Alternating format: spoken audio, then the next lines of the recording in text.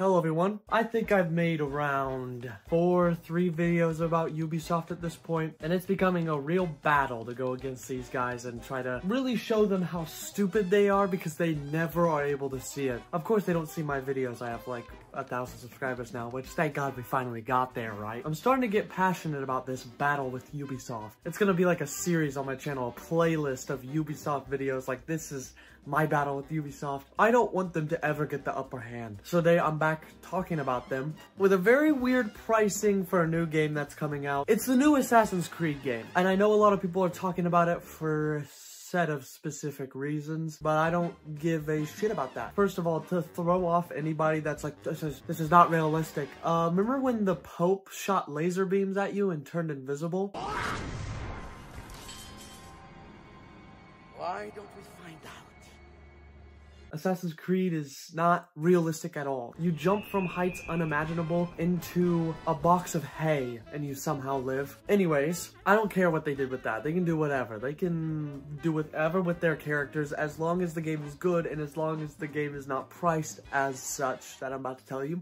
Here we go. I'll start it off easy for you guys. Standard edition. Standard edition, normal gaming stuff. Games now are priced at $70. Sucks, but this one is also priced at $70. Just standard. Just a normal game with a pre-order bonus involved. Not that bad. I don't like modern gaming pricing, but whatever. Gold edition is where we get into some nitty-gritty. Everything listed before, plus a season pass. And 3 days early. You're gonna play it 3 days early. I really don't like when games have season passes, especially a solo game. Like, if you're grinding the season pass in a solo game, you need help. You should be locked up. And whoever at Ubisoft decided this, I don't even know what to do with them. Lock them up, throw away the key. It's so unneeded and completely unnecessary. By the way, if you see me looking off screen, I'm looking at the prices. It's bewildering. I'm not even the first one to say it. Just don't involve season passes in a solo game. Whoever buys this version of the game, you're wasting your money. And also, if you pre-order the game, you're getting it 3 days late.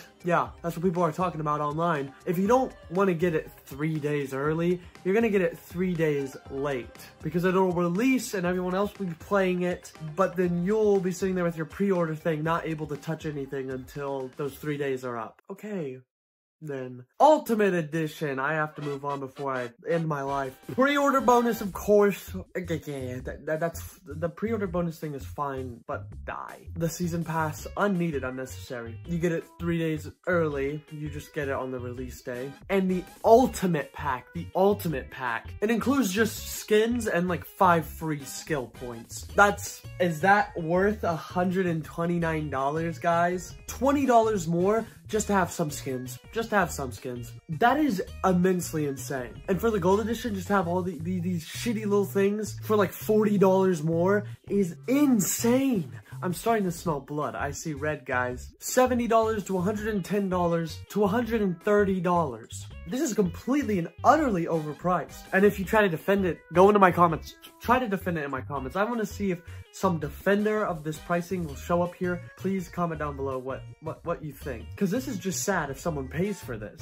And this is all even if the game is good. The game could be dog shit. Also, you want to know that pre-order bonus I've been telling you about? It's a mission. It's titled Thrown to the Dogs. So to get this most likely a key story mission, you have to fork over $70 doozies to obtain a most likely story important mission. I mean, look at the name, Thrown to the Dogs. That seems pretty fucking important. Even if it's not important, like, come, a single mission as a pre-order bonus thing, like, thrown in here with all this stuff, just make that mission free. It's like they'll throw in anything into this. Probably at some point, they'll be throwing in final bosses into this bullshit. They'll literally grab anything to throw in here. Oh, and by the way, they list the Ubisoft Plus. Hopefully the amount of people that have Ubisoft Plus is not a lot, because I want them to shut that down. It's completely useless. Nobody will ever use Ubisoft Plus, and I just hate subscription services entirely. They all are terrible and suck and are dog shit. Like Hulu, they make you pay so that you can watch ads. I hate it. I hate it all. I hate every single tad bit of this. It's terrible, and they did this previously, like in one of my last videos. I talked about the Star Wars one, talked about those prices.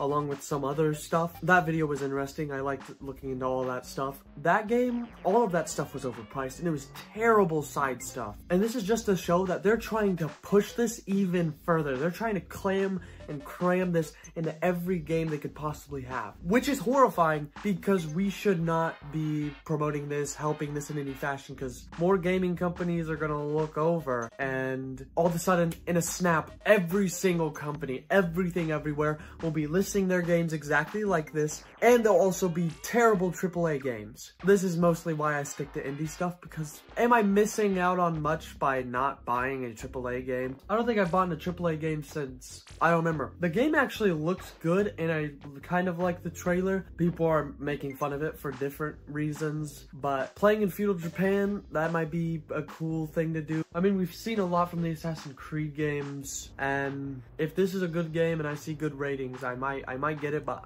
nobody, zero people should be going up and doing this. Even the most big, huge Assassin's Creed fans should not be even looking this at the possibility. They should wait until it releases or do some other things that the world doesn't need me talking about. But yeah, I'm gonna end this video here. I'm starting to take this YouTube job more seriously, so I got a few other channels for different reasons. I got my gameplay stuff because not a lot of people here like when I post gameplay stuff. Like, I don't get a lot of views on those, so I decided to make a different channel for it to hit a different audience. And I got my other ones. Just go check them out. There's videos on each one. And yeah, hopefully I won't have to make another video about Ubisoft and they learn and they stop doing this and they stop existing, maybe. Yeah, I'll see you guys in the next one. Go watch my TikTok video.